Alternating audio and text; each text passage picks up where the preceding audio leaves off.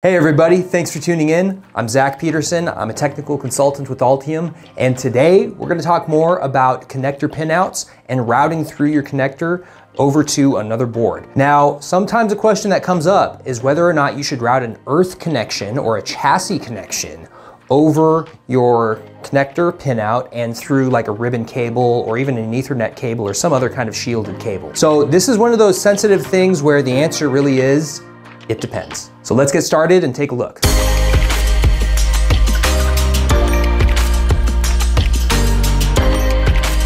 I want to consider a really simple case of how we're going to draw a connection between two different boards and which signals we might need to connect. Typically, in this case where you need to connect two boards like this, the question always comes up, do I need to route my ground from one board over to the other board? It all really depends. Sometimes you have a case where board 1 is powering board 2, so there really is no input power on board 2 except whatever is delivered from board 1. And so in that case, you have to route a ground connection between the two because you need to create a complete loop for any current that you bring into board 2 that needs to return back into board 1. Okay, that should make total sense. However, there is also a case where maybe board 2 receives its own power, and then you don't have to actually route in power from board number 1. So we don't need to worry about this. Still, there's the question of, do I need to actually route my ground between board 1 over to board 2? So let's look at a little case here where I have board 2 in its own enclosure, and we have power coming in, and let's just assume for a moment that this is 3-wire DC, so there's a protective earth connection. And then same thing over here, okay? So I've got my chassis grounded, and I have my two boards here, and I know that I need to draw a connection between them to carry my signals over a cable. So now the question is, should I carry ground with it? Should I also essentially include a connection between ground plane number 1 and ground plane number 2? This relates to how we define ground in electronics. And when I say how we define ground, what I mean is how we actually define 0 volts on one board versus another board. So typically, the two copper layers that you have for ground on two different boards, they may not be at the same potential. And so what I mean by that is, if I were to take a multimeter and this board is powered up, this board is powered up, I measure the potential difference between these two planes, I might not measure 0 volts. I could actually measure a very small voltage. Now, that very small voltage can then force some current to move in one direction or the other between these two systems. This is really problematic if instead of bridging the two copper layers, you actually decide, I'm going to bridge the two earth layers. Because if the two earth connections are now bridged, that can be very problematic because you don't want a bunch of current flowing through these different enclosures. It can electrocute the user at really high current. Generally, protective earth is not meant to be a current carrying conductor.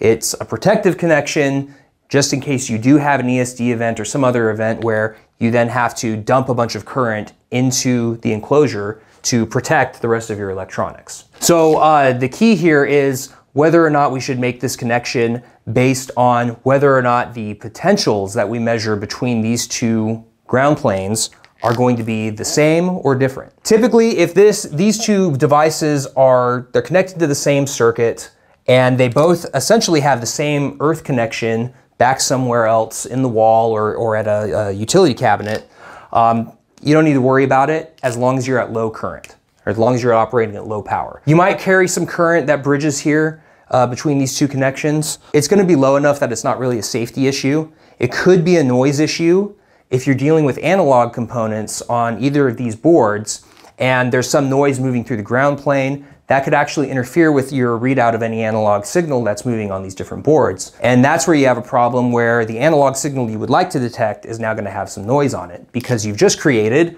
a nice big ground loop. So this actually relates to one of the reasons that we like to use, instead of using single-ended signals, we actually like to use differential signals. Differential signals can be routed over these connections without requiring this ground connection going between them.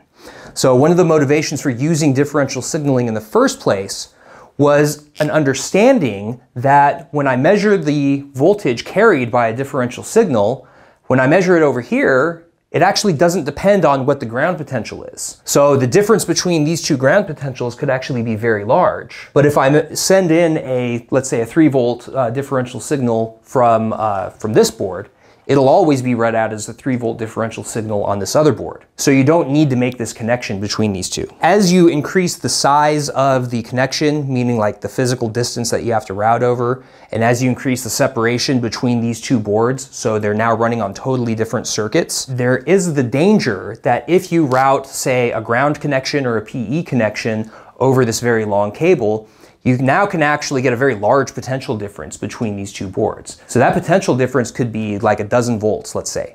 So that could actually be very large. And that's large enough to where if you have a ribbon cable or you have a shielded Ethernet cable and you're using that to bridge these two ground regions, the current that you can get through this short circuit can actually be very large. So remember, let's say we have these two ground planes and they're on totally different circuits and they're separated by a long distance. And I've got this long cable running between them. With this ground connection, if these two planes are at different potentials, let's say it's a 10-volt potential, if you have this big distance between them at 10 volts and you short circuit these planes, you now just short circuited 10 volts. So now you've got a lot of current that's going to flow backwards through here in this case. Created a nice big short circuit. So there's a client of mine who works in the industrial space, and he has dealt with this specific issue in the past when trying to route a conductor between two different boards that are in different enclosures, and having a situation where once this shielded cable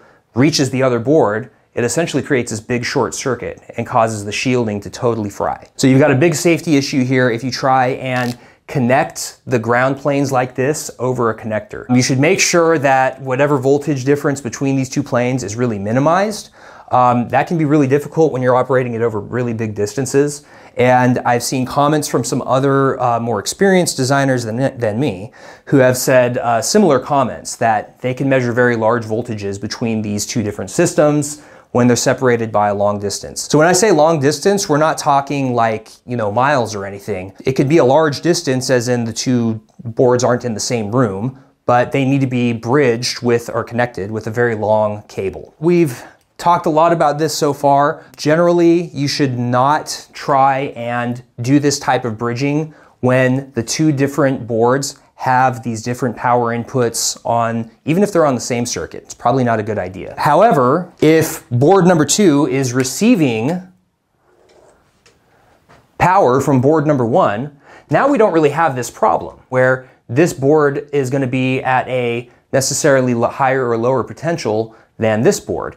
You're grounding this out, so you're defining this potential here to be at the same as this potential up here for this ground plane. So in that case, it's totally fine, and that matches up with some of the situations that we showed in the previous video where we put ground on the pinout. So be mindful of that the next time you need to make a connection between two different boards, and make sure that you don't muddle your terminology, because the terminology around different types of grounds, whether it's analog ground, digital ground, signal ground, PE, like I mentioned before, so protective earth, or just earth. And then there's even frame ground. I mean, there's so many different, types of grounds. Just be careful with your terminology when you're talking about this. What I mean here with GND is this connection here from this board over to this board, and not necessarily a connection here from here all the way through over to this enclosure. Okay, everybody, so I know I've talked a lot about grounding with cables and everything. Hopefully this helps clear up why the difference between GND ground and PE ground is so important.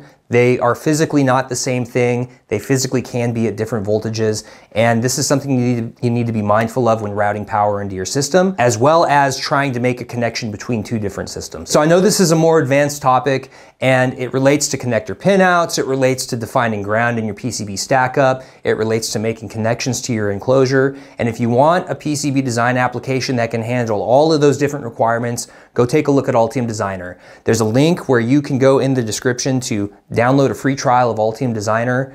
Go give it a shot. Okay, thanks everybody for watching. Give this video a like, hit that subscribe button, help us hack the YouTube algorithm, And leave your comments and questions in the comments section. We love to get your questions, and we'll try and get to all of them, but to be honest, we get a lot of stuff, so we can only get to so many questions. If you want to ask me something directly, totally fine, leave it in the comments. And last but not least, don't forget to call your fabricator.